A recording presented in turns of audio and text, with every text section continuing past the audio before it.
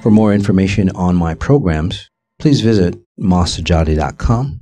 That's MASSAJADY.com. Hi, this is Sajady. Welcome to my podcast, Exponential Intelligence. As part of our Ascendance series, this is episode 140, Ascendance, Power and Responsibility. Our special guest tonight is Amit. He was on podcast 89. His story was so inspiring that it ranked the most popular episode of Exponential Intelligence. However, right after the interview, his life took an unexpected turn into the darkness. His journey out of the darkness is an extraordinary lesson on exponential intelligence. He returns today to tell us all about it. Now, his story was so intriguing that I wanted to capture that organic essence on recording for your benefit. So as a result, we recorded this podcast impromptu with available recording equipment. So it may lack in sound quality, but it's high octane in wisdom and experience. Let's jump right in and you'll soon see what I mean. I'm just going to hand it over off to Amit. Amit, welcome. It's so nice seeing you here. And I actually understood that you flew here from, I'm here in Oslo recording this. You flew here out of the blue. Yes, It's beautiful. It's beautiful. yeah. So, that's an indication of how my life is now. I flew out here. I decided to come to Oslo on Friday at 3:00 UK time. Mm-hmm. I was on a flight at 7:00 and here. And yeah, that's how things go for me right now. It's literally in the moment, how I feel, how I'm going. I can't remember. I have to be honest. I have not listened to the podcast that we did at 89. I haven't listened to it afterwards, and I think that was unconscious on my part to not do that. But I do remember having that podcast, and I do remember the feelings I had. It feels like a lifetime ago because there's been so much that's happened since then. So how long has it actually been since the last podcast? How long have you known me? I've known you since, so I had my first IGH with you in September 2016. So not long. No, not long at all. That was one IGH, but I didn't really ramp up my IGHs or interaction with you until November 2016 when you came to Birmingham in the UK. And then 4 months after, I think, we did a podcast together because your life had turned around so amazingly fast. Yes. Okay. So, and that's when we did the podcast again. It was so amazingly fast. And so that brings us to days or what happened after the podcast, or say months after what happened after the podcast. Yes. Right. So do you want to just start your story from there? Okay. So when I did the podcast with you, everything felt yummy, great, amazing, on cloud nine. Oh my God, how has this happened? It's so fast. And that did continue. I think we did that in February. That continued for a couple of months afterwards. I was still riding on that particular crest, really enjoying life, really seeing it in a different way. And I remember saying to you at the time, I do remember one thing I was saying is all I wanted to be was happy. And then I realized, that's what I was. But then things really did change. That happened to me during that period of time. What I didn't realize at the time was my kind of higher consciousness went and kind of paved the way for me to ascend. And by that, I mean, that's been my whole aim all the way through this, is to get to higher plane, higher consciousness, to see the world in a different way, to see myself, to understand who I truly am. And I thought that's kind of where I was in February when I did the podcast with you. And in a way I was. So my higher consciousness was doing that all the way through. What it forgot to do was take the rest of me with it. Yeah. And what do I mean by that? Effectively, I was sitting in this plane, in this body, in this consciousness, feeling great because that's what my highest consciousness was feeling. But here I was still keeping a whole load of past things on me. I still hadn't really cleared what I needed to clear on a physical body plane. And I still hadn't gone through the experiences that I really needed to fully ascend wholly, completely, totally and utterly with my highest consciousness. And so in short, you had separated your physical identity between that higher consciousness, or just basically shut your physical identity off, physical experience off, and you were living on cloud nine. A lot of people do that. Yeah. And I now know that's because my spirit, because my highest consciousness, I call it spirit, highest consciousness. People have different labels for it. Of course. But I knew that is the reason for that is that's how my spirit, my higher consciousness knew I could do it the fastest way for me personally. Everybody's different, and that's what I've asked for. All I've asked for is for a long time is to ascend, to get higher consciousness. When I said happy, I didn't really mean happy, because happy you can be in 5 minutes, right? And then it stops. I wanted to be aware. I wanted to be awake. I wanted to really have the life and manifest the life that I really wanted. That's what I've asked for. That's what I've always asked for, whether I consciously knew it or not. That is what I've been asking for. The deliciousness of life. The deliciousness, I got a taste of it when I was speaking to you in February. Yes. So that my spirit was, my higher consciousness is teasing me. I've got my spirit has a really, really big sense of humor. Yeah. Likes to tease me, likes to dangle stuff right in front of me and then go, no, not yet. You have to do some work to get there. And that's what I had to do. So let me get to, I'm at May at the moment. May was the key kind of month for me last year, where effectively everything changed. Physically, I was energetically low. I had a whole lot of detox, a whole lot of things were processing out of me. And then I went through like 3 months of continually dying. And I can say that as Wait. So explain detox, because some people go, well, we go through detox, and detox is different for everybody. Yeah. But what happened to you, like before you had the dying experience, and then explain the dying experience? So when I detox for me is effectively when things are processing out and I'm letting go. Only I can really regulate what my detox is going to be, because it's how quickly I like to let go of it. Unfortunately, I let go of everything that I need to let go of. Unfortunately, it took a little bit of time for me to register that was my responsibility. And actually, I had the power to let go of things quicker if I just kind of sat with things, let it process, let it come through, and kind of let it leave the body. I found a lot of my past patterns would become more intense before they left my body and before they left my consciousness. And that's what I term detox. It's that whole period of letting go of everything that I need to let go of to kind of fully ascend and move forward in life. And I resisted it. And because I resisted it, it became more painful. Because it became more painful, I resisted it even more. And then I've almost built up another pattern with myself to detox. And when it suddenly clicked in at some point, that I had that power to let go more. And so that's what I was going, I'm actually reliving this now while I'm speaking to you. This is what I was going through to May to June.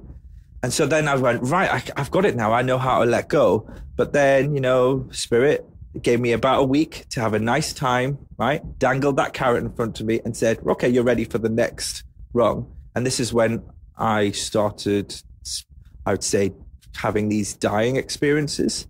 I don't know how many I had. I know there were quite a few.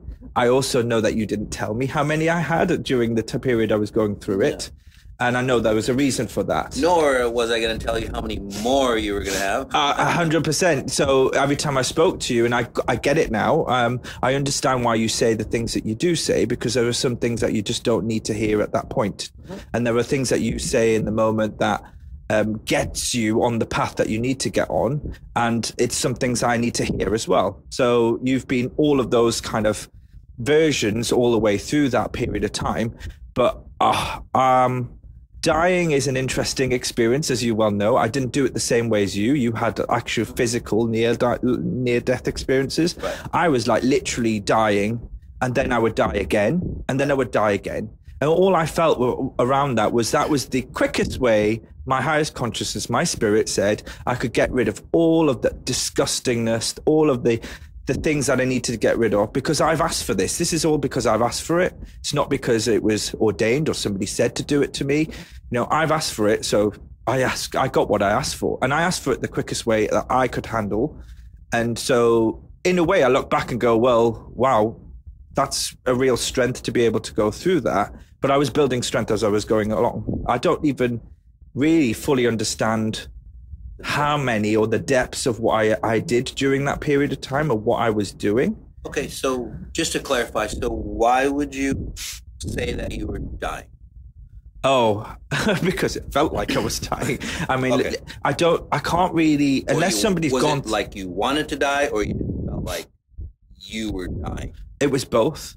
Okay. So I've never, even no matter how awful I felt about life, the one thing I can honestly say is I've always had this innate strength. I might say it in the moment. Oh, I don't want to be here. You know, that kind of throwing my toys out the pram. I might say that. I never really mean it. I don't want to die. I don't want to be off this plane. I've never felt fully part of this world while I was growing up. Mm-hmm. But I've never felt like I wanted to die. I felt like I was dying during that period. I felt like the only way I could get rid of the pain was to die.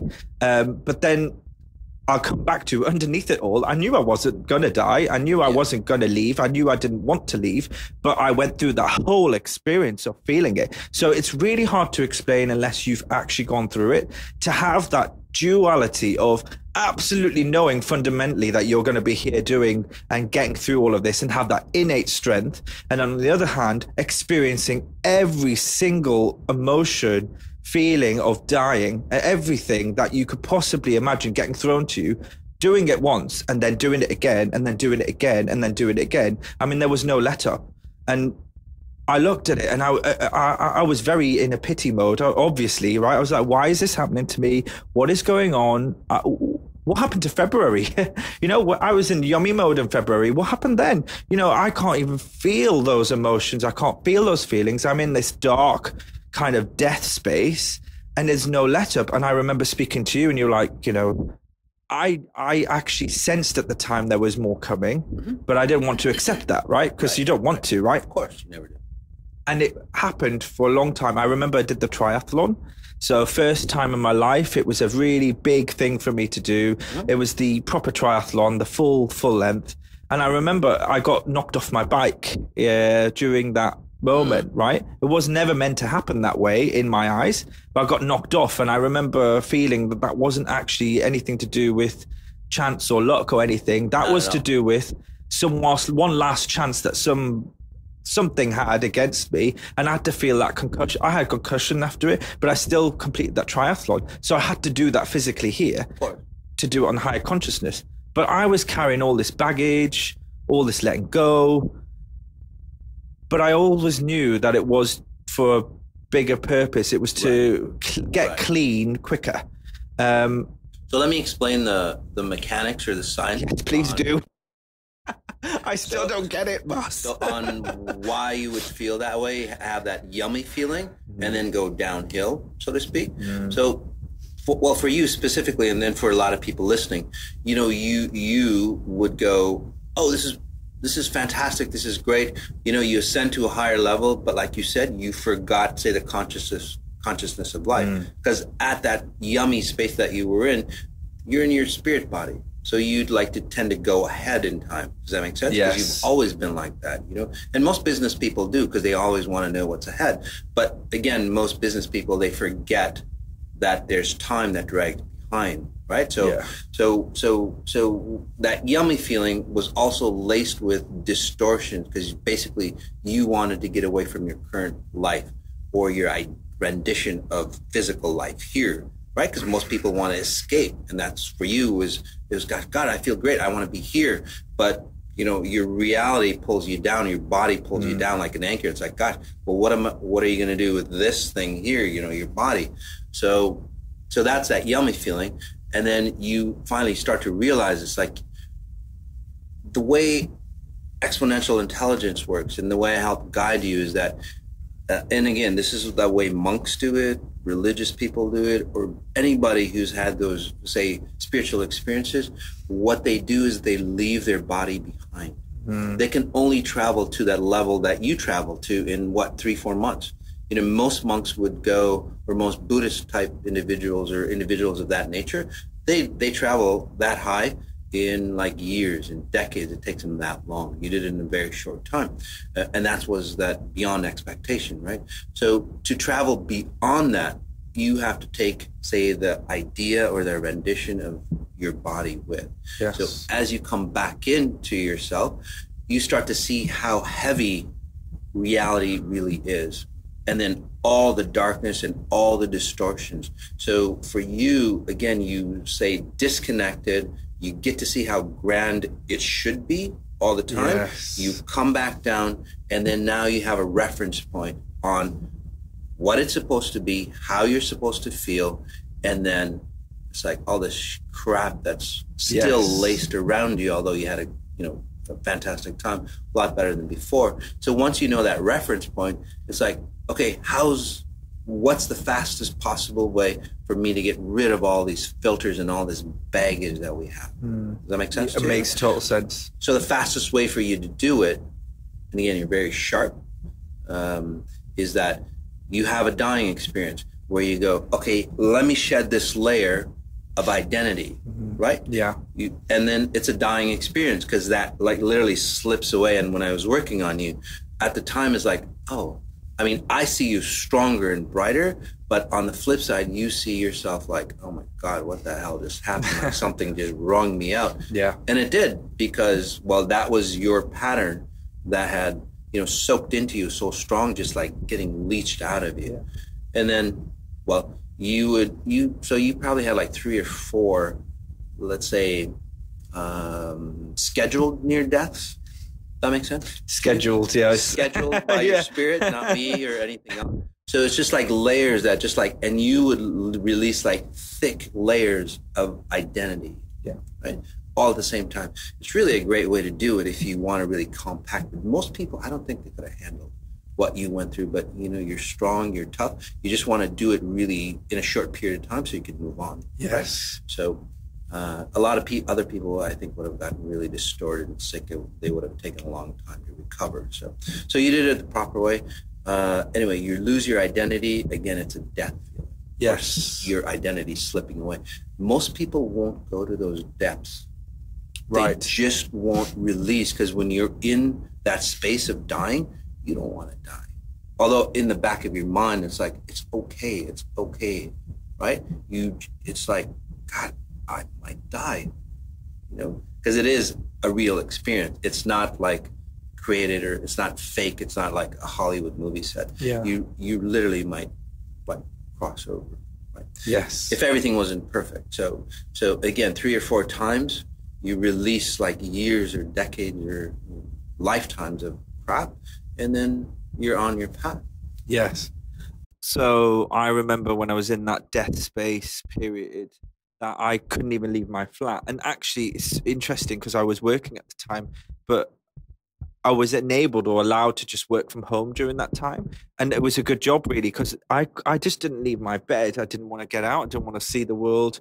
The only thing that I was willing to do was actually get either on meditations with you or on IGHs. And I don't mean that in terms of, that was going to save me or anything, but that was the only thing I was drawn to. Anything else was just like, I just need to sit here. And I always feel it when I'm feeling kind of that detox. I feel it in the head mostly. It's the dredgingness. That's how I experience it. And then the aches and pains in my body. But actually sitting there depressed, I have those connotations with my flat even now. I mean, I actually feel like I will move out of that place because it just holds those memories, and it has to, because I also feel like I need to be out of that flat as well, in a way. The new you. 100%. But it's where I died 3 or 4 times now, I found out, right? So of course I don't want to be there, because it's like my deathbed, the deathbed for the old Amit times 3 or 4 times. And unfortunately, that's now what the connotation I have with it. But effectively, I was so depressed. It was so down. It was just like, no one can help you, but you have to be in that mode to take responsibility. It's like when you're at the lowest point ever, right? You can either go, right, I can give up and I can just stay low here, or you can pick yourself up and move forward. And it's not easy. It's not simple. It's not a flick of the moment or like a click of the thing that you can just literally flip into that mode and go, okay, now I've got it. I'm owning it now. No. It's like I had to like dig myself out of it. And I remember at that point, I come back to, that was the point where you said you were giving me the responsibility, and you kind of backed off a bit and said you've got to take responsibility, and you were very keen not to tell me what was going on because A, it would freak me out, of course it would, but B, more importantly, I have this thing where I change things. You know, if I get told something, I like to change it. It's just the way I am. I don't like to know. I would always think I want to know the outcome, and actually I don't. I just want to change it. So you didn't tell me that. And so I didn't have any answers either, which was another lesson for me, because I was always searching for answers, and actually don't need to know it. I just need to get through it. It's the whole part of letting go, which is what I wasn't doing. Well, how can you find yourself if you're told who you are? The whole thing is finding yourself. Yes. The key word is yourself, not having somebody else tell you this is who you are. Yes, right? Exactly. And the mind only knows so much. The mind gets in the way. Exactly. So the mind can only go so far. Exactly. It can't really understand who you really are, because it doesn't know who you really are. It's not got that ability. It's the innate sense, the innate knowing, the innate kind of well-knowing being. That's all I know. I know. That's all I can say. If somebody asks me who I am, I'm not going to articulate it to you. I just know who I am. Of course. Right? I don't need to tell anybody else. I just know it. You can see it in my persona. You can see it how I sit down now. You can see it where I am. But at that time, I didn't know who the hell I was. I was like 5 different Amits coming out at once, which were all of the personas. And so if I give you, say, assurance. Yeah. Right? If I gave you, oh, this is what's going to happen to you, would you think you would have learned? I actually take one step back. I wouldn't have believed you. Because remember, I was in victim mode, right? So I would have said, well, you're saying that, but it's not really true, because how could that be true? I don't believe it. Yeah. But that wasn't because you said it. It wasn't because it would have been if anybody told me, right? Because I wanted to, because it's what you just said there. Ultimately, I wanted to find out for myself who I really was. That's the key. Yeah. Whether I say, you tell me the answer, you tell me the answer, you tell me the answer. Ultimately, I know who I am. I know what I'm like. I want to find out myself. It's how I've always been. It's how most people are, whether they know it or not, right? But if you had told me the answer, it would have been too easy for me. Then I would have wanted to change it who I really was. So I would have found a different me. Well, they get so insecure, So and they, confused. you know, and they, especially when you're like dying. Yes. You know, you want to reach out, and then you go, well, why isn't Moss helping me? You know? Yes. And why isn't, well, the best way to help you, and I went through this too, is like when I was trying to connect it, this like straight pure source, you know, when I was going through the process, and I'm going, okay, pure source has been with me all along. You gave me these great ideas, concepts, this knowledge, and now I really need it. I went through a couple of, say, death scenarios, or like losing my mind, and it's like, pure source, can you help me? And the answer is just like, no. Yeah. And I'm going, what the hell? I got this far, and now it's like you're backing out. Yeah. It's like, please help me. And it's like, no. It's like, and literally, I would get this booming, thunderous, God type sound, like, no. I mean, pure source has, to me anyway, a comic side. Yeah, you did that on the phone to me. No. Oh, did I? Yeah, you did. Well, that's where it came from. You did do that as well. Now I know where it's come from. Blooming pure source. Thanks. Yeah, exactly. So, but you know, and then I got like, you get down to your knees, you know, it's like, please, right? Because there's nowhere to go. For me, there was nowhere to go. There was no like exponential intelligence or anything like this, or anybody. It's like, please. It's like, and it's like, well, you know, I gave you all the tools that you need. It's right in front of you.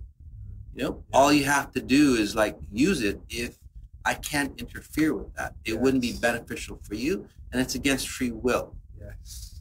Right? Yes. So when that came into me, it's like, oh shit, everything's right in front of me, and then you pick it up, right? You get back on your feet and you go, gosh, everything's inside me. You just go forward. Yes. Right, and that's where you go, wow, you know, because once you take that first step, everything falls into place. Isn't that amazing? And that's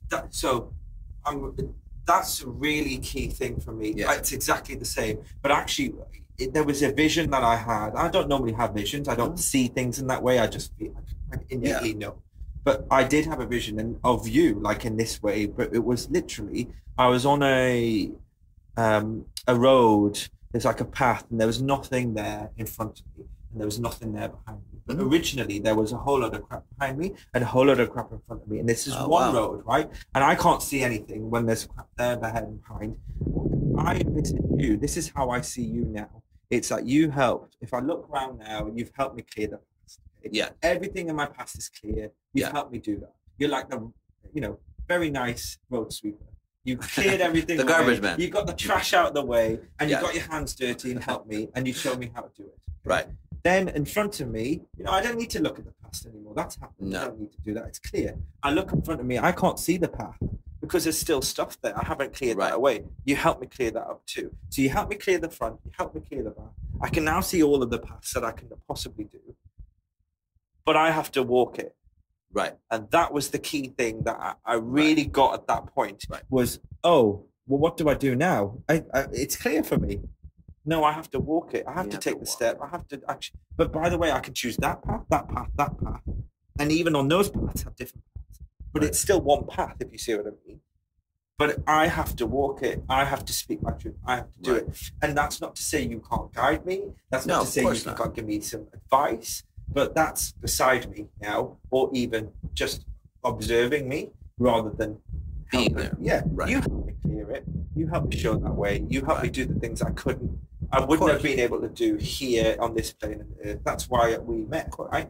But I had to choose where I was going forward, and I decided to run. Right? I didn't even decide to take the first step. I decided I want to run and do this. Right? Why wait all this time and take steps? I'm going to run for it. But that was my choice, right? Right. You didn't push me. You didn't like kind of say skip. You didn't say hop. You said, right, I've cleared the way for you. You do it. Okay, let me clarify one little thing. So I helped you. You're on your path. I cleared your past for you. Yes. Right? And I showed you how to clear what's in front of you. Yes. Right? So I helped you clear it up. So it's like, this is how you do it. And then you start walking that path on a clear path. Yes. And then you see more garbage, but I'm not going to do it for you anymore. Right. Does that make sense to you? Yeah. And so that's where you kind of went downhill again. Yeah. It's like, Moss is not here. What the hell? It's like there's garbage he comes here. Every Thursday to collect the trash. Where is he? Where is he? Where is he? Is he here on Friday? Is it a holiday?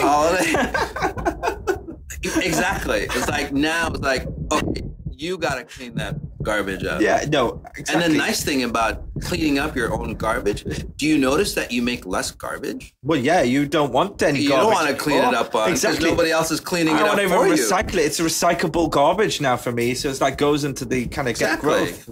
Yeah, and you 100%. Get more efficient again because nobody else is doing it for you, and you learn really quick that way. And I like to run. So that's the only correction there. Okay, yeah. No, I meant initially. I meant that initial step had to be taken by me. Of course, exactly.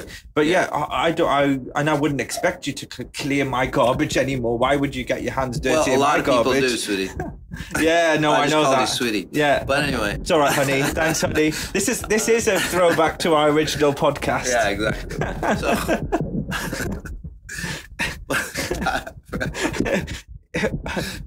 So you're not coming any Thursdays anymore? No, not no more. You can do it. No, so I don't expect that anymore, and I did have an expectation that you could do it, and I think most people do. Most people do, and and then that's where people get mad at me. It's like, God, Moss took me this far. Where the hell is he? Yeah, isn't he going to lead me the rest way? It's like, no, I'm not. I'll be there if you need help. Call me. Yes. Again, I'll be there, but it's not because I'm mean. I do this to my kids. Yeah. I heard a story from Richard Branson, and this is really like way out there. So when Richard Branson, and that's in one of his stories, one of his books, he was 4. His mother would just drop him off somewhere, 10 miles away. It's like, now you get back home. Wow. At 4. Wow. Okay. I'm not that mean. Okay. Yeah. You were. I mean, that only worked for Richard Branson. Yeah, it started at 4.5. But I mean, that would work for Richard Branson because he had, the wherewithal to do it. But for most kids, they'd get lost and die. Yes. So it worked for him, right? Because that's what he needed. So again, any successful individual, they've learned how to pick up, Yes. right, their essence, pick up their power and use it properly and get that crap out of the way and then just start steaming forward, right? It's the same way. You can ask any successful individual. Nobody has ever had to do it for them, although they had help. And then once they propel forward, they're on their own. They do it themselves. Exactly. And it's the empowering way to do it. Because if it's what we come back to, what we said earlier, if somebody's done it for you, then where's the lesson in that way? How are you going to know? There's no pride in it. That's what happened in February. It wasn't done for me, but it was more guided through. Of course. And I was like, okay, this is great. I'm loving this. But actually, left to my own devices, I didn't know what to do. Right. You know, I had to be reshown. I had to understand it. I had to really get to know who I was. And then I had to work out then I had to learn how other people did it and realize it wasn't the way I should be doing it, because my spirit's different from everybody else's. Everybody's spirit's different. Everybody's higher consciousness different. So I had to go through all of that experience in a very short period of time. And I wouldn't have changed it anyway. But my God, and now I look back at what I thought and how I thought things should be, and the woe is me and all that victim thing. I can't even touch that anymore. It feels very unfamiliar. Right. But I know it because I went through it, but it doesn't feel like anything that I am now. But yeah, that was the thing that you kind of propped up and kind of almost showed the mirror to my face and said, well, the mirror is you. Right. It's not mass. Yeah, exactly. You know? Yeah, and that's the key thing. And I think that's really important, because very rarely do people get that in the moment, because they don't, because they're in their own funk. Well, there's so much. Sometimes, you know, they get so hopeless. Yeah. Because they're so helpless. Yeah. But if anybody else helps you, they're helping you to balance, not you. Yes. So once they pull away, right, just like people do, you get off balance. So you have to learn to be balanced. Yeah. And it's really the safest environment, because I'm always there. Yes, 100%. But you have to do it on your own. And this year just gone, in 2018, I took responsibility for me. I had less IGHs. I had less interaction with you for a period of time. But that was self-imposed, because I knew I needed, on a certain level, I knew I needed to do it. Exactly. And then when I reconnected with you, it was on a different level. There was it's like, I see you, you see me. Yeah. And that's the beautiful thing about it, because it's almost like, oh, well, I couldn't have done that had I just continued through. I had to take responsibility for myself. Exactly. I had to learn it my own way. I almost had to guide myself through it. And then I come back and go, I still need some guidance at times, but it's not in the same way. It's just like a here and there, but it's almost like, get what you're saying. Right. I understand it now. And that's why I don't give you all the answers, all the things that you want, because it just slows your path. Well, yeah. It just totally slows it. People procrastinate on every word you're saying sometimes. It's like, but he said it that way and he said that word and all of this. And I'm like, I remember even listening to certain people saying that, and I'm like, oh, I don't think he meant it that way. No. You know, that's just your interpretation. Yeah, because words get distorted. 100%. And everybody has a different, they use a label for different things. You know, if I say I'm upset, I might mean mildly upset, but somebody might mean they're going to tear their hair out. So, it just depends on your experience. But I remember people kind of going, why did he say that? Why is that happening? Why is this going on there? Yeah. And then it turns into a religion. Yes. That's how religions, distortions, you know what I mean? That's another podcast. Is that what Jesus meant? It's like, no. Is that what, Steve Jobs meant? It's like, probably not. No, that's what you want it to mean, but that's not what it really means. Yeah, so one thing I remember about that period, actually looking back at it now, is that was the start. So prior to this, every time I spoke to you, Mas, it was very guidance based. It was, showing me the way. It was, kind of almost you were in protective mode. But this was the time where I believed, when I was in that moment, oh gosh, I really need your guidance and I really need all of that and protect me and save me. You were like, no, you need to be responsible now. And that was what really jolted me into kind of place, because at that time, I was running a pattern of being kind of childlike, kind of throwing my toys out the pram. And I fully realized that, and I did at the time. But I was like, but you can't do that. You need to help me and save me, or like, you need to do that. And I had that in my head. You need to. And I was like, and now I look back at it and I'm like, why would I ever say that? Why would I need that? Of course, it's my responsibility. I've asked for it. You showed me the way. It's my crap. I need to clear it myself. And I can say that now. Obviously, I wasn't saying that at the time. I was cursing everything and everyone. I was cursing everything about my life. I was like, woe is me. And I was throwing the toys out the pram. And I remember one particular IGH, and you said, what are you doing? Like, you just went, what are you doing? You haven't had it as bad as a lot of people. You didn't. I don't think you really meant this at the time. I hope you didn't. But I effectively, you really jolted me out of my own sink. And you said, look, I've had all these near deaths. I went through all of this stuff myself, Amit. If I can do it, why can't you do it? You're just going through this at the moment. It's nothing. Go through it. Get it done. Come on. And it wasn't, I don't believe you thought that, but it was the words I needed to hear to take responsibility for my own actions. And by God, did I do it. I remember that IGH. It was an open one as well. So it added even more clout to it from my perspective. It wasn't like you said it privately, and I didn't need it. And I wouldn't have reacted the way I did to it positively had it been a private IGH. It was a very open one. I needed to be called out on it, and I was. And I am forever thankful for that, because that really jolted me into responsibility mode.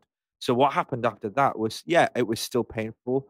Yes, I still would, had some IGHs with you. And yes, I still needed some guidance, but it was then taken into account, well, how do I do that? How do I take that step myself? How do I get it forward? How do I sit with it? What can I do to help myself through that period? And then it did get easier. I mean, after that, after the third or fourth near death, it got easier, because the end of last year was starting to turn a corner. And then the beginning of this year, things changed again. My spirit goes. So wait a second. So you say 34 near death. So let's put a time factor. So 1 month, 2 months, 3 months. Oh my God! No, it was. I would say from July till October. I would say that I was in Canada as well for work at that period of time. That's why I remember it, and I do remember my time in Canada just being quite painful all the way through it. And I was working at the time. So I'm actually looking back, not quite sure how I did do it, but work was painful too. So it might have been all intertwined into one. So yeah, we get to October. I can't really remember much about October, November, December. They were okay months. The real next turning point, higher consciousness, spirit, whatever you want to call it, goes, right, Amit, you're ready for the next phase. So enter January, beginning of this year. And I lose my job. But I don't lose my job because of anything I've done. I lose my job in the biggest liquidation of a company in the UK that I was working for at the time. It's the biggest one they've ever seen. So I don't lose my job in any old way. I lose my job in a spectacular way, right? And this is, again, another sign for me, one that I was thinking, I was ready for it at that time because I saw it coming. But I was almost like, hang on, what does that mean? Like, what is that all about? It's not coincidence. I'm big patterns around me at the time that I was. At the same time, I had been seeing somebody as well. And that stopped on exactly the same day that the company was called into liquidation. So I don't believe in coincidence, as you well know. No. I was just going to say, by the way, that's not coincidence. When a pattern starts or stops, if anything involved in that pattern, it's like end. Yeah. For that consciousness. Yeah. It's literally a consciousness end, that programming end, and then everything in your life, especially for you, it's just like a switch. Yes. It's like everything. Yes. And really have to go back to how I defined myself at the start of this journey with you. I don't know I can't remember what I said in the podcast, but let me just kind of summarize.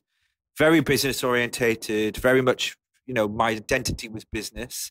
My work was the thing that I wanted to excel at or wanted to show the world I excelled at. But behind those scenes, I felt like I had no confidence. I felt I felt like somebody's going to find me out. I felt not happy. I felt like I had a persona for business, for my friends for different friends. I had persona with family. I had a persona in just general, and it all changed. And you know what? I look back at it now. I don't even know how had the energy to even do any of those personas all at the same time. What a waste of time. But that's what was my life. My life was about, and my identity was Amit as a head of M&A or head of mergers and acquisitions. I identified myself in the business space.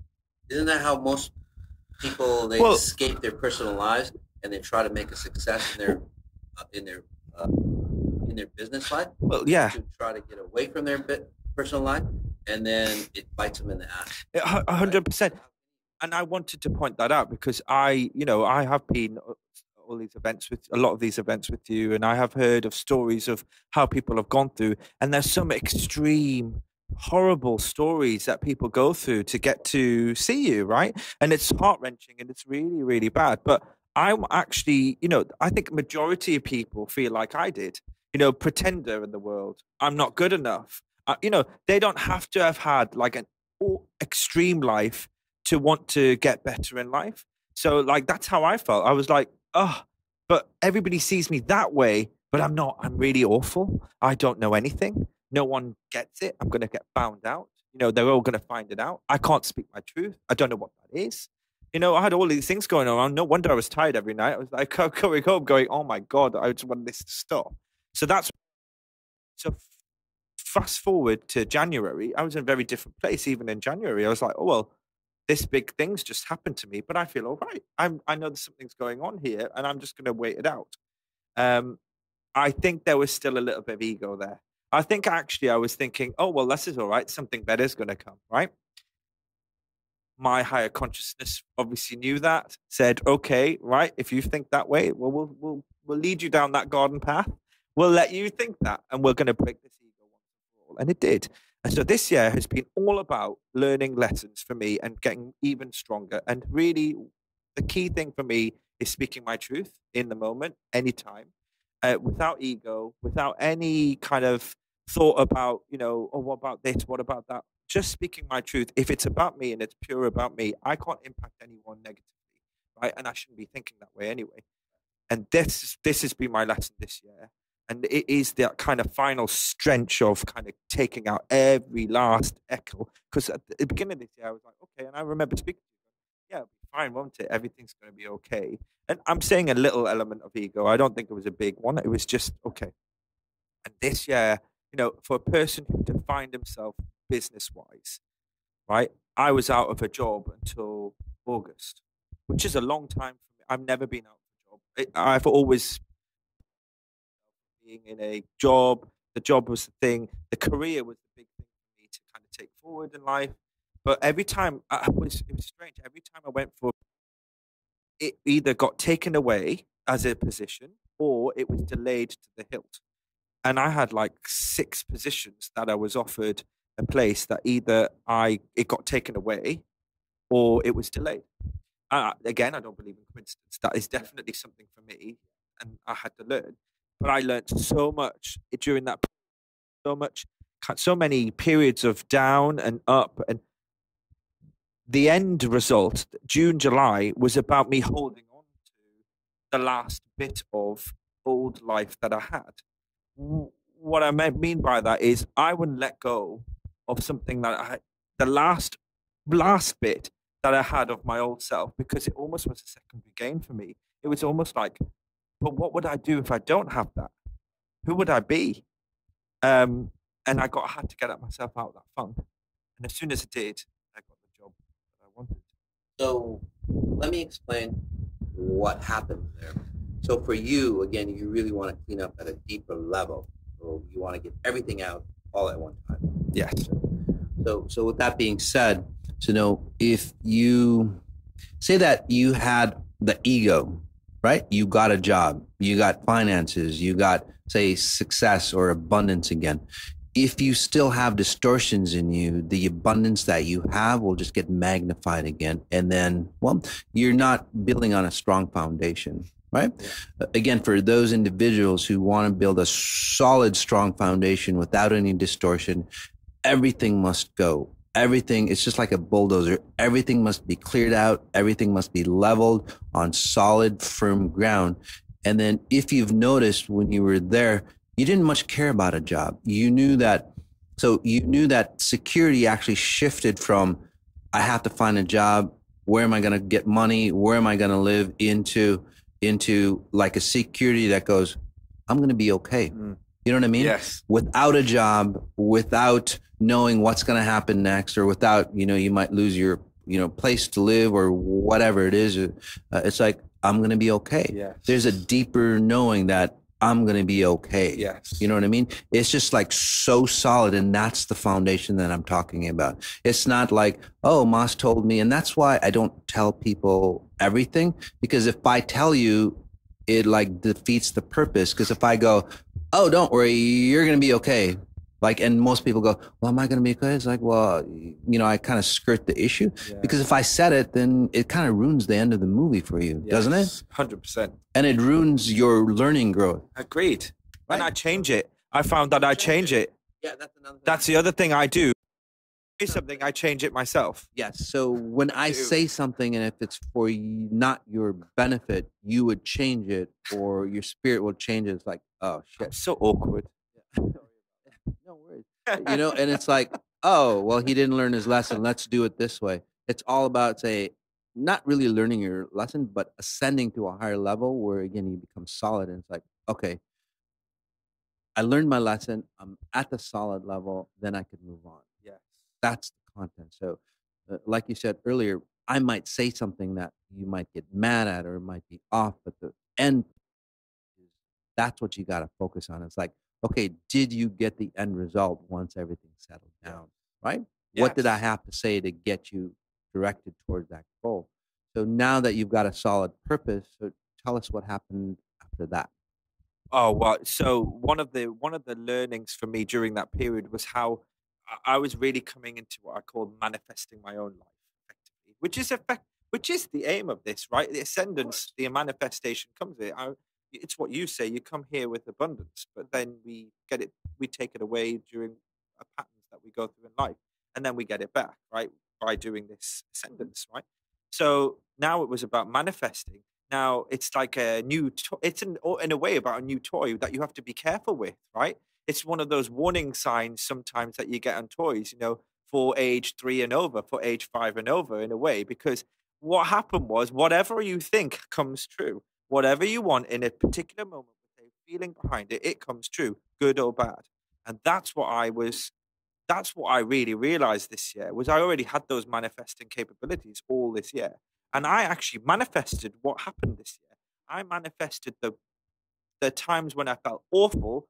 Well, of course I was going to feel awful, because that's what I was thinking, and that's how I had the energy behind it. It wasn't that it was, it was another lesson for me, and it was spirit teaching me lesson. No, I've asked for it here.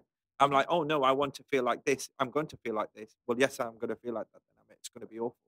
And that was the thing I was holding on to, with this whole feeling of wanting to have that feeling of being hard done by, or victim, or whatever. And that. Let me just clarify. Yes. Before you get to the next. So people go, well, so basically what he's saying is like, you are what you think, or your reality is. That's not really true. So I just want to clarify that, because this is very different, although it looks or feels the same, right? Because you go, I think it, and then it creates it. And that's really true. And this is where successful individuals who go, well, you just set a goal and then it shows up. And then what tons of business people or whoever, they set a goal or write down goals and go, well, why the hell didn't it show up, right? So what happens is that the underlying, say, machinery or mechanism is not, say, installed. That app is not installed for most individuals, right? Yes. In successful people, they don't realize what it really is, because they just see the logical or physical thing that people do, right? I'm going to set a goal, right? Yes. They don't know the mechanisms underneath on why that goal comes true. Yes. So basically through EI, what I did and what you got into is like, oh, I'm a materialization mechanism, yes. right? So you install that, say, software in your system, and now when you start thinking of something, it literally starts to materialize, whether you have intention or not. Yes. Does that make sense? That makes total sense. So that's why goals don't come true, although it comes true for successful individuals. That's that missing component that almost every successful individual, no matter how many books you read on success, no matter how many books you read on goal setting, they don't tell you that because they don't know. It's already like preset in them. Agreed. And it's that, when I say feeling, it's that absolute powerful emotion that you have to want to do that. Because there are goals that people set that they don't really want. They just feel that other people need them to do that, and they don't have the right intention behind it. Yeah, so that's the congruency between. So you get to the level where initially, and I just want to clarify this too, is you get to the level where initially your spirit literally takes over you because you don't know what the hell you're doing. Right? Oh yeah. It's just like, I'm just going to take your hand and just guide you to the shortest path possible to, be of yourself. That's what you wanted. Yes. So your spirit takes over. And most individuals don't like that because they have no control over their life. Yes. I mean, literally no control over their life. Whatever happens, happens. They can't be guided by their emotions.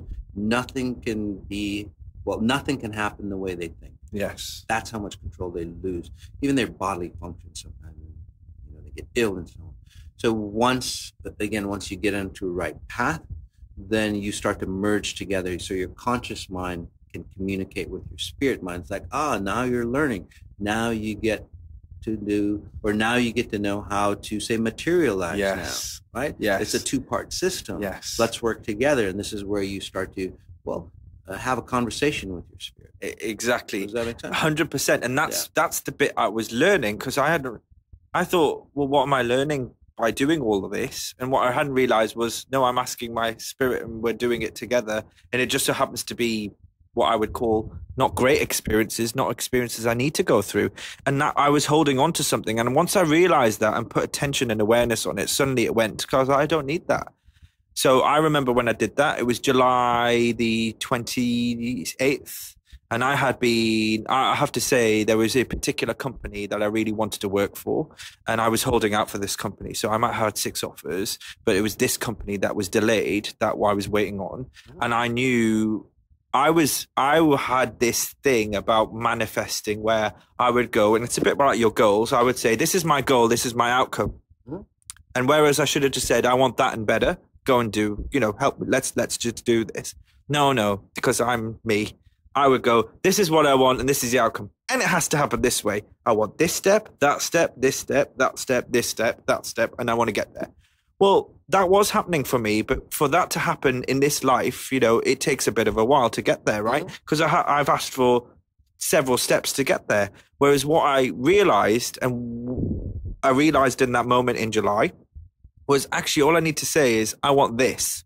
Right? I want a job with this energy around it, with the role like this, using all my capabilities and having everything I ever wanted and being absolutely happy, great package, whatever it is. That's what I want. Go and give it. More. Or something better.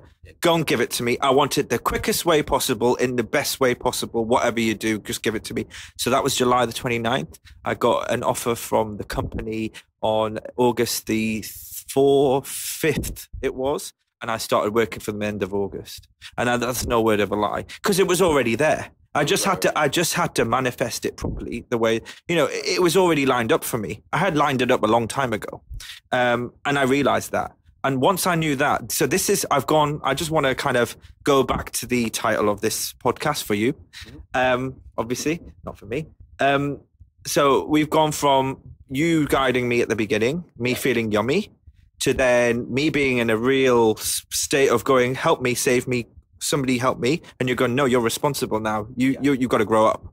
And that's what I needed. So there's responsibility. All this year has been about responsibility, and in came power. And the power is pure, because the power comes from, no, I know who I am. I know what I can do. I have to be careful, but I don't, because I'm already in that stage where now I am responsible. I have grown up. And so I don't need to be careful in that way, in terms of, I've got to think this and that and the other. Now I understand it, then I can manifest it. But it has to happen that way, because otherwise it's not pure. It's not right. And to be honest, your spirit won't give you it in any other way, because you've got to have responsibility before you can get the power, because the power can end up being somewhere different. And that's where I would have been in February had I had that power given to me then. I was given a little bit of power, and it went ego-driven in a way. And I recognize that now. That's why you got pulled back. And I've got no qualms about saying it now. And this is where I am now. They are absolutely, completely different, very much speaking my truth. Don't really care about looking back and saying what really happened about me personally. I have no attachment to it because it is the most challenging, intense, beautiful, awe-inspiring journey, but really, really painful. But I wouldn't have it any other way, because now I am where I am now. Now, is every day amazing, beautiful, wonderful, glorious? No. But can it be? Yeah, it's in my all of my gift to do it. You know, if I have to catch myself each day going, why am I having a not so good day? Oh no, because I didn't ask for a good day this morning, or I asked for an awful day this morning because I woke up that way. And as soon as I put awareness to it, it goes better day. And that is how my life is now. It's amazing. So you're still in a learning experience. So it's teaching you, like. And again, it goes back to, yes, what you think is what you create. But again, the mechanism, the underlying mechanism to actually say create it. Yes. Most people don't have that mechanism. That's why it doesn't work that way. So now that you have it, it teaches you that, well, thoughts are things. Yes. Thoughts create things. And then for you also is that you don't have to go like every little step. Like, so in business sense, right? Yeah. It's like we want to have this end product. We have to do X. We have to do Y. We have to do all these steps. And yes, you do have to do all these steps, but you don't have to formulate them yourself. Correct. Exactly. It's a higher order. It's like, okay, this is what we want. This is the end result. If you settle in, like yes. in a business, like partner or group, if you just settle in and just wait, all the ideas, the concepts, the time frame, yes. the logistics, all those things start coming to you. They'll yes. start to materialize just naturally. It just like it'll form in your head. This is where inventors, this is where great concepts, they don't go there. It's like Einstein or Thomas Edison or whoever, those great inventors, they didn't go, oh, I have to do this. I have to do this. What do? It's like, oh, this idea comes up, like, I don't know, light up the city. What do? And then it's like the concept of the light bulb comes through, the wherewithal, the mechanisms, and all that's needed to create, say, a fluorescent light bulb or whatever, an incandescent light bulb just shows up for you. Yes. There's still work. You still have to do the work to get it together, put it together and all that. But the steps start to materialize. And then also the power to create that. Yes. So say if you don't have money, yes. and you come up with, say, a brilliant idea, if you create it from this step, the money, the partners, everything else will show up like it has for many people in history. Yes. And I always used to think I wanted to know what's going to happen. So that's why I asked the questions that I did. But actually, what's the fun in that? It comes back to what you said before. What's the fun in that? Well, if I go, I want that outcome or better, and I don't know the steps to get there, that's the fun in it. That's the fun in it. It's like watching it or observing everything that happens and going, isn't this such an amazing place that is how it happened? Mm-hmm. Like such a strange and wonderful way that I would never have been, because my mind can only go so far, right? I don't know all of the ways of the world of how it could work. So how arrogant of me to go, and these are the steps that it could happen. But actually, I want to have an amazing experience in this world, and that's how I'm doing it. I can get my outcome. I let go of control because I don't have it in that respect. And then I see how it all unfolds, and I'm like, ha. And it's also like a laughing, smiling with myself, going, "This is how you're doing this. Is quite and you interesting." Notice it's always better than what you. Of course it is, and I'm changing it as I go along. I'm I said that outcome, but actually I want this as well. Okay, fine. Well, we'll add that spice in the pot. Okay, I want this as too. In fact, why can't I have that? Because my mind's expanding. Or better. I always say, or better. Or better. And in work, what's come out is my natural ability. So the big thing for me. Wait. Sorry. So let me stop. I like to talk. So no, I love it. So what was I going to say now? Yeah, there you go. There's my pattern interrupt. So this is this is so cool. So I really like this because again, business people, they want to know all the steps. And then what happens is like, okay, we got to meet this deadline if we want to do the next step. We got to meet this deadline and I'm not saying don't set deadlines or anything, but deadlines should be created from a higher consciousness, not at a lower consciousness. Your mind was not created for doing, planning. Yes. Right? That comes from a higher order. So you still have deadlines, but it's a more organic, say, deadline to create, say, the final product on a certain date or whatever it is. And that certain date is not up to you either. again, it's about connecting with your higher source, going, well, can we get it done here, or what date? And then you get that date. Yes. Does that make sense? Yeah, it does make sense. So, and then for most business individuals, when you create, like forcing your way through, right, to get a product, say, into place, or a service, or anything in business or personal life, the journey becomes tedious. Yes. You know what I mean? It becomes like you have to, like, you get so anxious because you're trying to meet deadlines. You burn the midnight candle. I mean, again, you do that, but it's fun.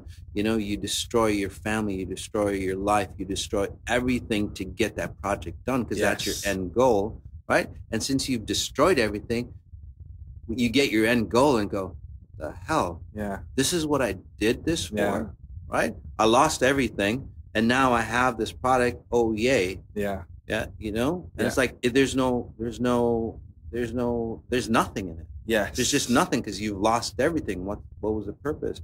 In this scenario, you have, it's like, well, how do I get to this spot? And then it's like a concierge service, right? Your spirit it creates it, but since it's intermixing with you, it's like enjoying itself. Yes. Being in space-time, because that's what spirit relishes, being in space-time. So it gives you nice surprises along the way. The journey becomes like fantasia for you. It becomes euphoric for you, because now you're in it. Yes. It's not a grind. It's like an excitement. Yes. You know what I mean? Agreed. And you lead the way. And you lead the way, of course. I come back to what I said at the beginning of where I was like, I had 5 different personas, right? Mm-hmm. I don't have any persona now. I'm just who I am in any situation. And so I'm glad you mentioned business, because business is, remember how I used to identify myself. But now I've gone into this new business, the one that I wanted to go into. And you're absolutely right. Having not been in a job for 8 months doesn't feel like that long, but it was a long time for me. And then going into the workplace after having that growth period, it's funny you should say stuff like deadlines, because the thing that I restrained myself from doing, because that's what I was taught, even by parents, even by family, even by friends, even by society, and especially in business, it's the hierarchy. Is like there are some times where you can't speak out, and you just have to take stuff. And if there's a deadline, you should never question it, or whatever it is, right? You shouldn't question it. I can't do that anymore. I come back to speaking my truth, right? If I see something and I like going, well, in the past, I would know that this wasn't the right thing to do, but I wouldn't speak out my truth. And I wouldn't say it in the moment, right? I basically can't do it anymore. I would literally say in the moment, okay, so why we have that deadline? Okay, what is that purpose for? Why do we need to do it? Should we just cut through it? We need to do it that way. And then literally I see in the moment, in these boardrooms, even the boardroom, like even senior people, like I have no fear just to say, why are we spending 2 hours on talking about something that we all know the conclusion of, because we've already said it at the beginning, right? So why can't we just get straight there? I will say that now, and it sounds quite abrupt, but do you know what? People in that room go, I was thinking the same thing.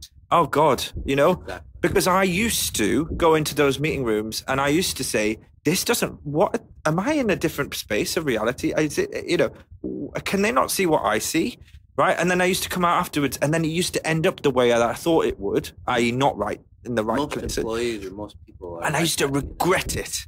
I used to go, I wish I'd said something in that moment. I wish I'd just spoken out. Well, I don't regret anything. I haven't regretted anything all this year, for sure. And I literally, I have people looking at me going, have you just said this? And I was like, yeah, just said that.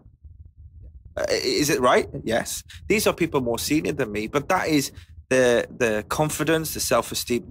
But I just say it's speaking my truth. It's that innate gift as well that I've been But it's given. not cockiness. It's not ego. No. When you speak it, you're just like a child just saying the truth. And even like senior executives and so on, if they look at, and at first they might like get offended, but then later on they see that you're telling like, oh my God, he's right. He just saved us. Yeah. A couple $1 million by saying that. He had the balls to say it. Yeah. And it's like, oh wow, I respect the guy. Yeah. That's how you get real respect. And I changed the way I say it, but I still say it. Like depending on who I'm with, I might be very cutthroat about it, or I might be very, but I might say it in a different way, but I still say it. And that is the key thing for me. And that's where like kind of I've seen the company I work for even shift while I've been there. Yeah. And it's very innately done. Like, it's almost like, well, kind of hang on. I'm seeing that. I'm seeing this stuff. I'm seeing all this stuff over there. Why are you doing all this? Why are you wasting time doing it? It's so inefficient, right? We need to do something different. And I could not have done that had I not gone on my journey beforehand. And I'm a person, I'm going to reiterate it, that I identified myself as the business person. My work defined me. Now I just like, no, I'm Amit, and I'm Amit in any mode and any situation, be it in business, with friends, with family, whoever it is, on the street. I'm just who I am. And that is so empowering, because then I have the energy to do what I need to do in life. So let's talk about power. So back into the boardroom. So when you speak your truth and say you've proven that it works, right? You save company a lot of money or a lot of time, right? Because that's the two major components. So when you speak your truth, obviously it comes true. So you know how people just clamor for power in companies? They lie, they cheat, they try to do projects, they backbite and stuff like that. You don't have to do anything. Because people literally see that you lied and you cheated and you're a jerk and you know what I mean. You slept with so and so, or you did this, whatever. What boardroom have you been in?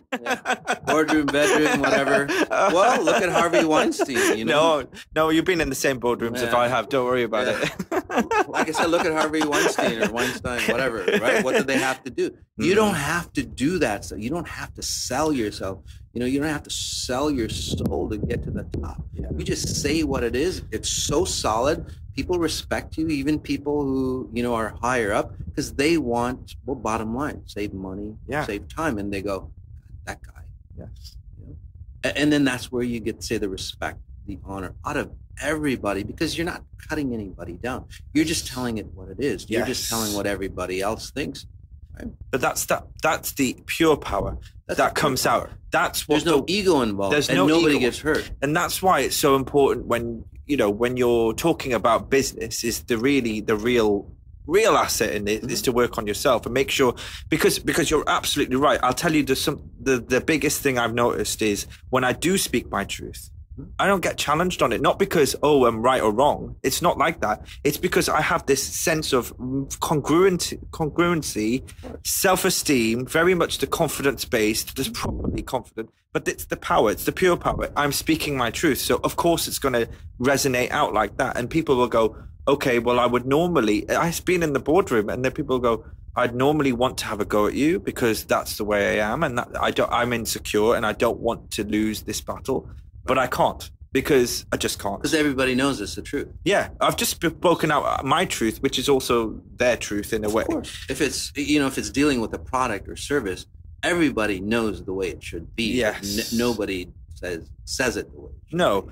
And that's where my personal gifts come into play, because the other thing is I have that awareness and knowing, and it comes out through my mouth, like it is now. But effectively, that is, the reason why I want to say, I keep coming back to, I had 4 different facades and now I don't have any, is because even in business, people can try and segregate business, personal, friends, family. There's a difference between separation and segregation, and there's a difference between that and boundaries. I understand having boundaries in business and boundaries in friendships and whatever, that's fine. But to have that illusion that nothing spills over into other thing is ridiculous. I mean, I'll give you an example. I went to a meeting, I think I told you about this before, with a guy, and we were going to do a deal together, and I picked up that I hadn't met him before. He hasn't spoken to me. I just picked up that he was in a very bad mood, and it had something to do with home life. Not because, I'd spoken to him or I'd asked him anything. I just picked up there was something like that. And I knew it was going to affect my meeting with him. And, when you go in a meeting with somebody in a business room, people don't even think about that. They don't think about what happened during that day or that evening or that week with that person that you're dealing with. Their wife, of course. Whatever. So I gave him a story about how I was in a really bad mood that moment, because I went on the subway and I was literally, there were people around me and I was having an awful day. And I says, I was really in a bad mood coming into this, but I could bring that into this meeting. Right. But I won't, because I have to leave that at the door. We're going to have a business meeting. Right. I was literally telling him that story so he would get rid of his. I was like, it's almost like if you had a fight with your wife the night before and that's hanging over into the meeting room. And he just looked at me and I knew I'd hit the nail on the head. Yeah. And we went back in and we went in this meeting room and we had a great meeting. We agreed on a deal, but that would not have happened because he would have brought his animosity towards his wife in that meeting room. And I'd have to be dealing with that, not business, not how people go, oh, well, it's all separate. You leave personal at the door. So that's why it's so important to just be yourself everywhere you go, especially in business. Right. And what he means by just be yourself is not be your facade that you think you are. Yeah, it's too much clean up. Energy to use that. Because like, if you said that, be yourself like a year ago, that would not be yourself that he's talking about. No. I just want to clarify that. Agreed. It's like your like full potential self. Agreed. Not the fake facade that. No. So so I just want to clarify. I never faked it till I made it. I actually just built a facade. People create a facade. Yeah, exactly. I built a facade to hide behind. Yeah, so that's not being yourself. No, that's not and that's not being your weak version. No. This is like your real powerful self that you're talking about. Which you have to do the work to get there. Exactly. Right? So whenever you're talking about business, it's really, for me, it starts, because it's my experience, so I can only speak from my experience. Right. It starts with yourself. It starts with being who you truly are and then applying it in all areas of your life in the same way. So now in business meeting, I mean, just think of the power that you have because you can read people. Right? Oh, yeah. You can see what their weaknesses or what their strengths are, what kind of day they are, what kind of issues they have. All those things before you get into the meeting where that's going to affect your meeting. Yes. Right? So how great of a skill is that if you're trying to sell your product or service? Agree. You know what I mean? 100%. Because businesses aren't like on logistics of the product or service. Like, do I like this guy? Yes. This person, right? Yes. That's what it's about. It's all about that. It's all about, and especially in the East. And well, yeah, 100%. But you shift people around you when you're like that. Exactly. So you change the business world by being the way you are. Suddenly you're shifting. Well, and then just imagine how far that goes. If you're shifting other people, they're shifting other people. You're shifting Well, that's the new business paradigm is like, yes, you're exchanging goods and services, but the real reason underneath is that you're making that other person like a lot better person. Yes. In their personal self. Yes. Right? Which extends on to their family and so on. So that's what you're talking about. So that exchange of business, yes, it's an exchange of business, but when you can help people at a deep level, I don't want to say they're indebted to you, but they look at you as like, gosh, that guy really helped me. Yeah. Right? I'm going to do business with him again. Right? Yeah. Rather than, oh yeah, I did business with him, but that guy was just a jerk. Yes. We're going to try to backstab him later on or whatever. Yeah. I don't want to do business like that anymore. Right? Yeah. That's the long-term business that businesses are looking for. Agreed. Right? That long-term connection. It's like, God, that really helped me. That guy really helped me with my wife. I'm sure that you helped that guy. Yeah. Right? With his personal stuff. It's like, wow. Yeah. I totally agree. And actually that whole interaction with people and doing that and then furthering themselves and shifting the company in the new business paradigm, it just shows that it is really powerful because it does literally just then change the environment that you're in. It gets infused in the product and service that you sell. That goes out into the economy. It's a ripple effect. I mean, it really is. It starts at one place, but it ripples out everywhere else. If you think that it infuses in the product or service that you get into the world, and if it's a big product, if you did it in like a big company like Microsoft or, Apple or something like that, and you infused it in their products, can you imagine how, well, you could, but like generally, can you imagine how that infuses in the whole, and that's the business That's why paradigm. people bought Apple products when Steve Jobs was around. Yes. You know what I mean? Is that identity, that persona that when you held that phone, yes. Like, God, I'm holding part of like an essence of like Steve Jobs, not in a morbid way, no. But that creativity, that ingenuity, everybody wanted to be part of that company. Yes. Because of Steve Jobs. I haven't seen any great products come out of that company, by the way, after he left. So that's how much of an impact. Right. Agreed. Yeah. So that's what you're sending out through your products and services. Now that's the new business paradigm that you're sending out. It's like when people like try your product or service, it's like, gosh, this product or service feels good because there's no animosity in, say, the making of that product or service. There's no distortion. There's no like negative employees. Those employees are happy to work in that space because, well, the CEOs and all that, they're happy, they're complete, right? They're not trying to prove anything to anybody. They're not running around. I can't say that, but they don't have their ego. Sorry. Let's say that they have their ego, say, in a proper setting. Yes. Right. Again, they're not cocky or anything like that. They're just solid. They're confident men. Yes. You see that a lot of CEOs, they might have the title, they might have the money, but I'm not impressed with a lot of them because you see them and they're just weak and they're just like, they have this facade that they hide behind. Insecure. Right? It's very insecure and it's not very attractive. Yeah. Especially to their spouses because they want a solid man. Yes. Right? Yes. So that goes into from the bedroom, goes into the boardroom where they have to prove something. And then, it's just like weakness, weak products, weak services, weak employees, weak company. Yes. Makes sense. Weak. And then it goes into the economy and other people and affects the company I worked for at the beginning of this year, the one that went to liquidation. It was listed. That was a textbook case of market failure and textbook case of the executives causing that to fall for their own personal gain. So whole of them.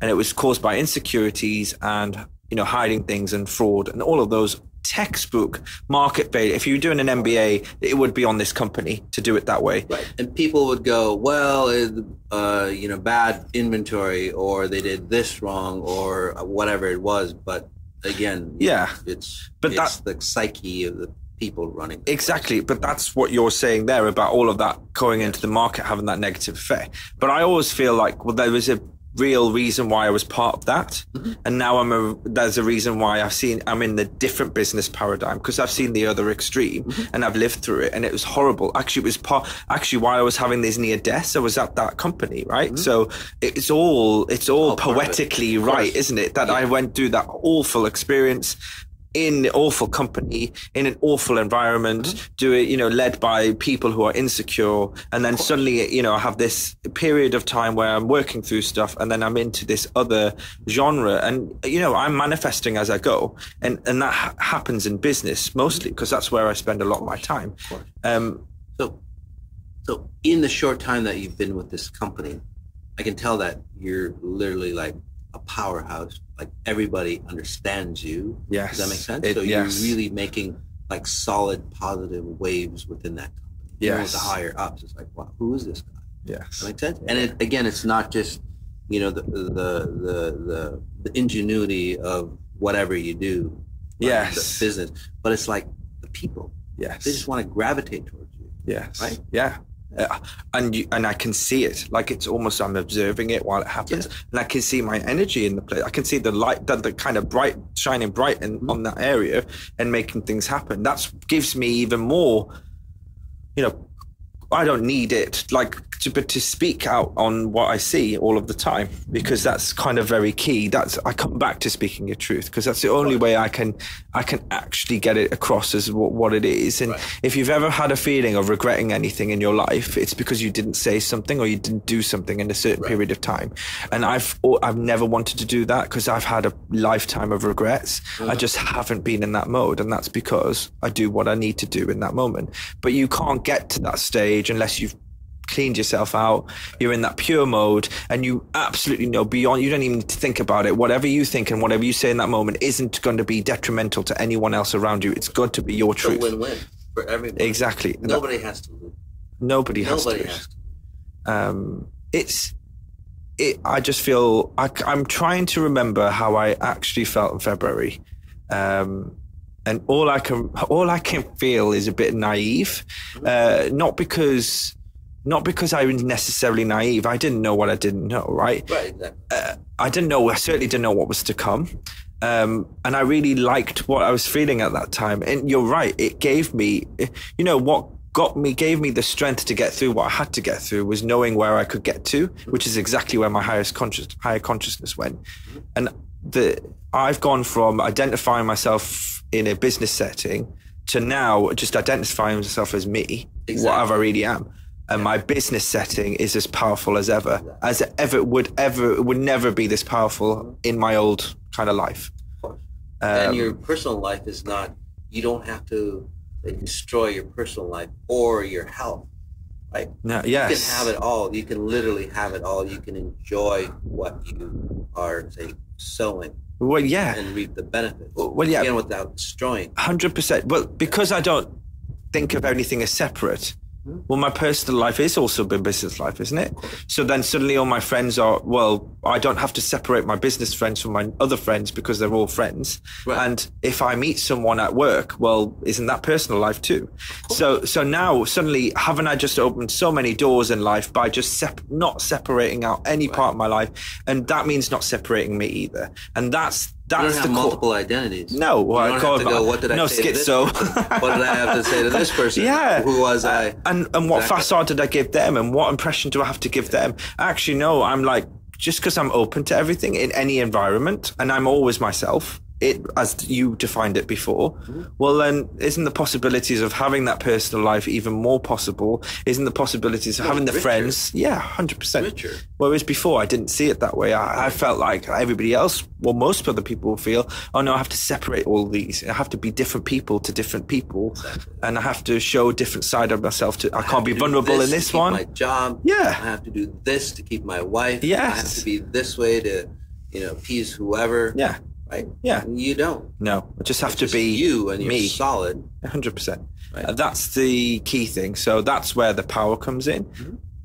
And the responsibility came before. I had to learn to be responsible before I got given the power fully. Right. What's interesting is that more and more CEOs are gravitating towards, exponential intelligence. I work with them and they go, I can't believe all the years that I thought I had to just like lose everything, lose my health, lose everything to become successful. I didn't know it was that fascinating, and it was so much fun. Yes. In the new paradigm. Yes. Right. Yes.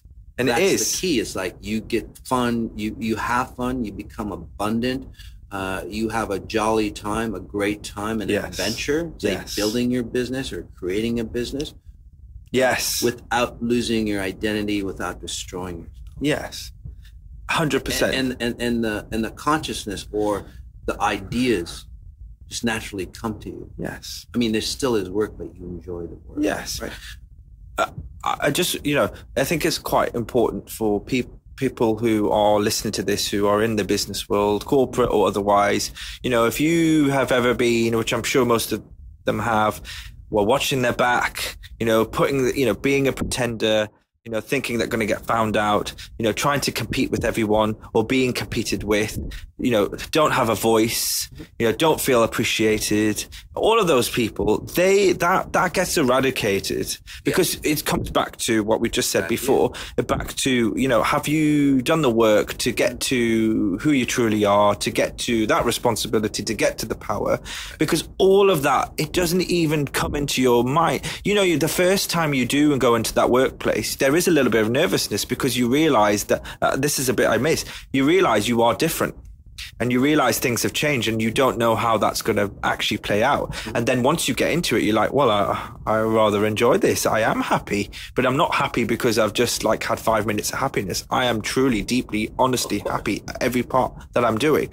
But that all goes, all of those, you wake up on Monday morning, you have to go to work and you think about all the things that you don't want to go to work for because it's about, that person said this and I'm going to see that person and they're going to bitch about me and they're going to do this and they're going to do that. And I've got to go into that meeting and I'm prepared for it and I don't know what to say and my boss is going to have a go at me. All of those things that lots of people have on a Monday morning, they just go because you create your own life at work and you create your own life elsewhere.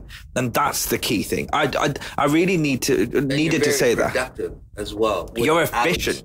You're so efficient that you do 40, 50, 60 hours of work in a very... I know. I don't tell work that though.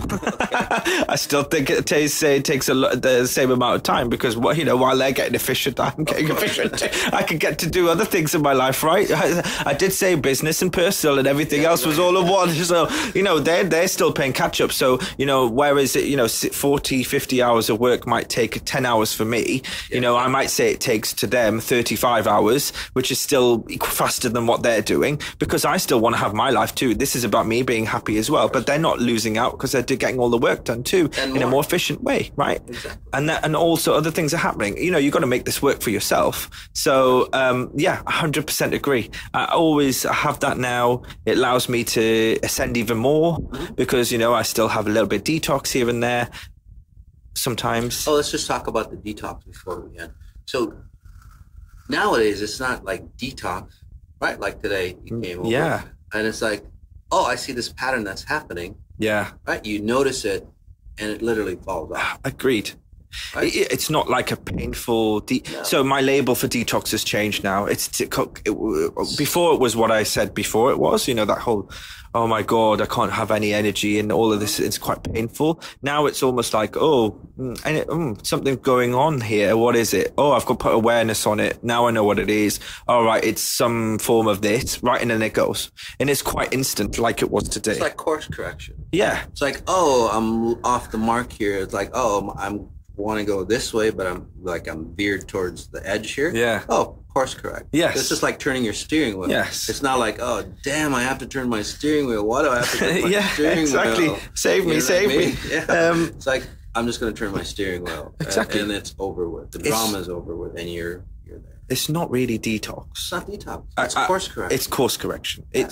I think we should call it, at your level, and as people get it, Yes. call it course correction. Course correction. Detox now for me is like kind of that whole, I'm not having any food and I'm just going to have water for 48 hours.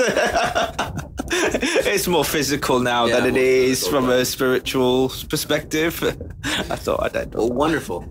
I mean, again, it was an awesome experience with you here. It's so glad to see you again here in Oslo. Thank you. A lot of good nuggets, I think, not just for business, but for the personal life. Yes. Again, isn't it all the same? It's all the same. That one person, right? It is. So very beautiful. Hopefully this helps everybody that listens. And thank you so much. Thank you as well. Thanks for everything over the last 2 and a bit years. Thank you. You're so welcome.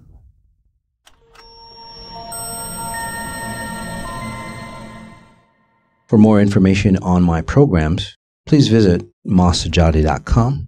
That's MASSAJADY.com.